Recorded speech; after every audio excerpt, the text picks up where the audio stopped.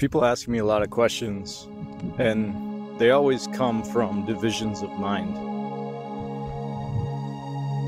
It's not very often where I'm asked a question that isn't regarding a concept. And I always point past concepts. Concepts are just the division of mind, or the division of consciousness. All divisions of consciousness are arbitrary, and further, they're untrue. It's through concepts and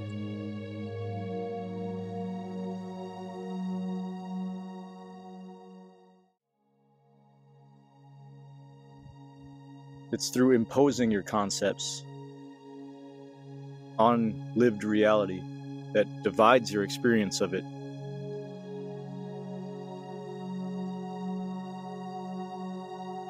Truly, this is all whole.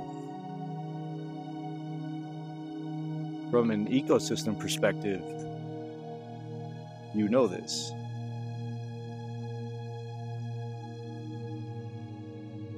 That which dies feeds the next life, plants, animals, and it's a continuous cycle of energy.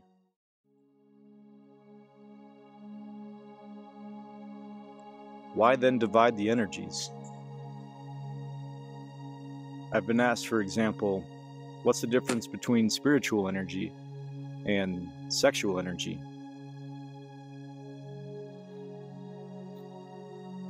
And the simple same answer applies. There is no division.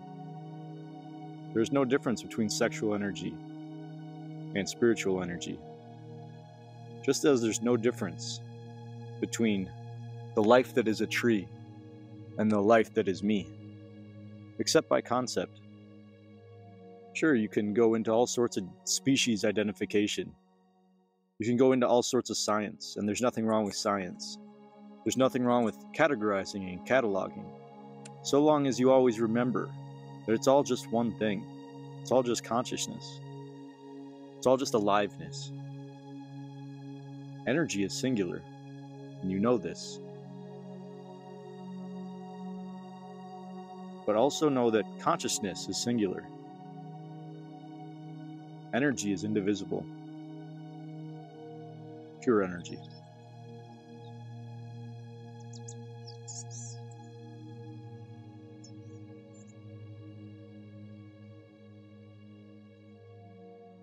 The aliveness that is that singing bird, and the aliveness that is that which is singing to you now, through these words, is the same aliveness. It's just a conceptual framework that has led to you believing that there's a division there. Enlightenment is living in this space of indivisible gnosis. Everything that occurs within consciousness. And it's not my consciousness. No one owns this consciousness. The consciousness of these gnat catchers.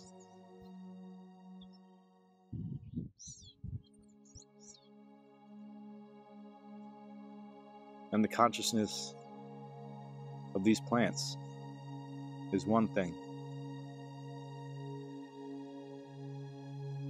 The intelligence of life shows differently when the prism of pure energy shines through these different body forms, which are just frozen forms of light or frozen forms of consciousness. But it's all one thing. From the space I sit, it's all clearly one thing. This isn't a concept for me. This is how life is. And I don't even separate life from what people would consider not life.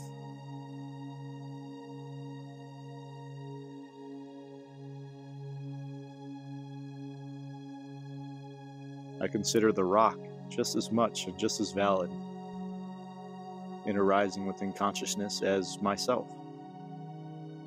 Sure, they express differently, but it's all just one thing.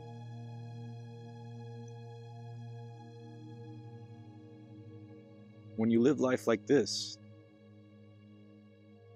you live like Christ lived. You live like Buddha lived.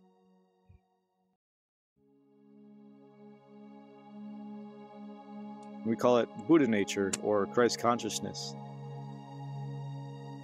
But these things never belonged to them, and they never implied that they did. They always showed us or told us that this is our true nature, all of our true nature, our fundamental being.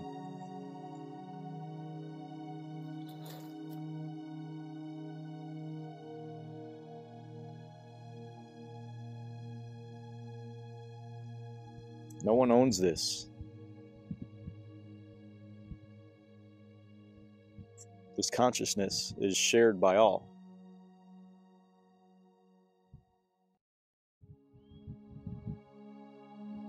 There's no divisions amongst it except in appearance, except in experience. But all experiences arise in what? Arise within what? Knowing or gnosis, or pure awareness, pure consciousness, whatever term you prefer.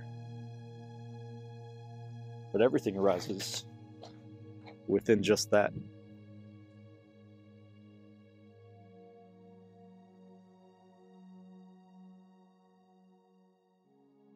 So stop dividing lived reality with concepts. It's a cheap way to live. It's a false way to live. False in the sense that it bars you from experiencing the mystery and majesty of simply this. When life is lived unfiltered, unconceptualized, you recognize the magic in it. And you flow as part of that magic. You become spontaneous.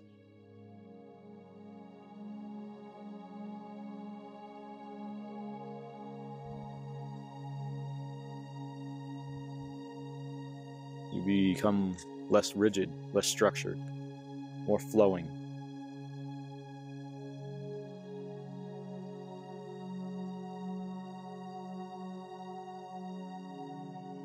Please share this guidance with anybody that you believe is ready.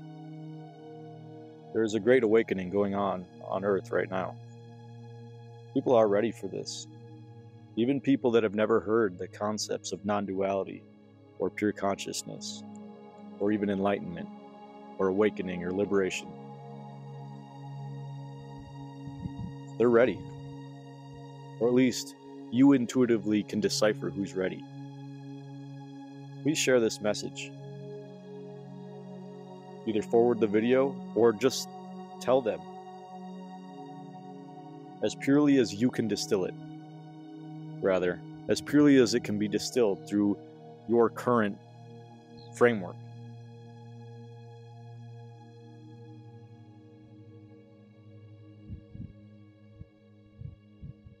Like I said, no one owns this.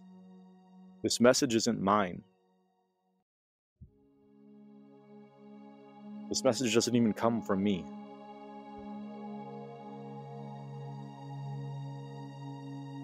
This message comes through me. Not in a way that's channeled, just in a way that's true and unfiltered. This is the expression of life when unfiltered.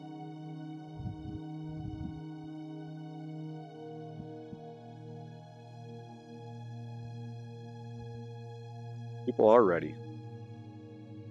You're ready.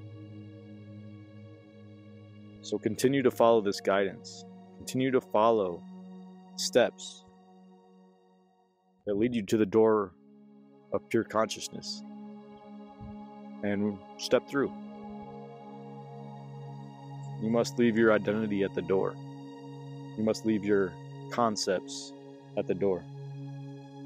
But it's worth the exchange. The exchange rate in enlightenment or liberation is well worth it. You trade in illusion and get back unfiltered, raw reality. What could be better than truth? What could be more worthy than truth? To know itself.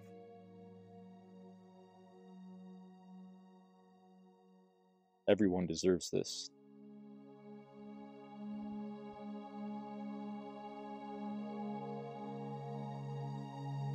You are pure and you are whole, regardless of what your concepts tell you. Follow this guidance regularly into the heart of yourself, and you will be free.